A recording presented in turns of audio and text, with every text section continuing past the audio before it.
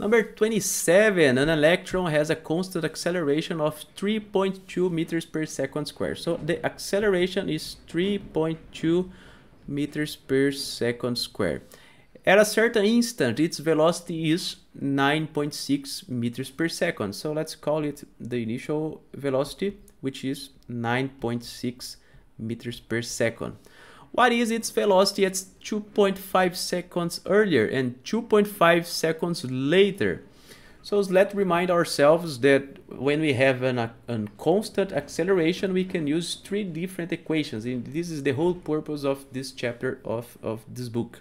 So if the acceleration is constant, in this case it is constant, we can use x equal to x0 plus v0t plus a t squared over 2. We can also use v equal to v0 plus at, and v squared equals to v0 squared plus 2 times a times delta x. So those are the three equations that we can use if the acceleration is constant, and in this case it is constant.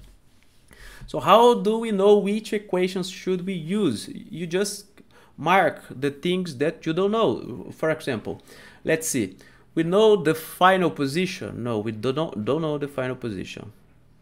We know the initial position. We can say it's 0, but well, we can say it's 0. The initial velocity, we know. The time it took, well, we know 2.5 seconds earlier or 2.5 seconds later. We know t. We know the acceleration. We do know the acceleration, and we know t as well. We know the final velocity. We don't know the final velocity. We know the initial velocity. We do know the initial velocity.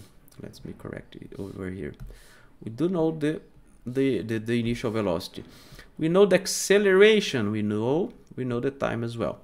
We know the final velocity. We don't know the final velocity. We know the initial velocity, we know the acceleration, and we don't know delta x.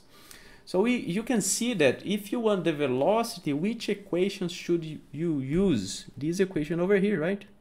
Because it is the only equation which v is alone here. The only thing that you don't know here is the final velocity. So that's the equation that you will use. So let's do it.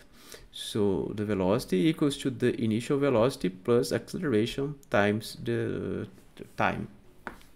So in letter A, we have that the final velocity equals to the initial velocity, which is 9.6, plus the acceleration, 3.2, plus the time, which is minus 2.5 seconds, because it's 2.5 seconds earlier. So if you do this calculation over here, you would find 1.6 meters per second. Letter B, exactly the same thing you have to do. So v equal to v0 plus at. The final velocity is what we want to know. The initial velocity is 9.6. The acceleration is 3.2, and the time is plus 2.5.